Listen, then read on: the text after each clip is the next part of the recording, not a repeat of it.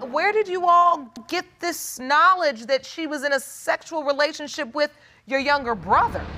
He had sent me some text messages saying that she had wrote him a letter saying that the baby was looking more and more like him every day. So this is a text exchange between Mr. Glover and his brother.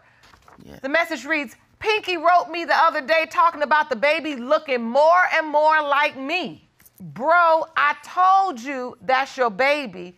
You can be straight up with me. You claim you never had an intimate relationship with Mr. Glover's brother. No, but my baby looks like him. Why?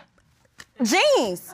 When it comes to the child, Ricardo Williams, it has been determined by this court. Mr. Glover, you are the father.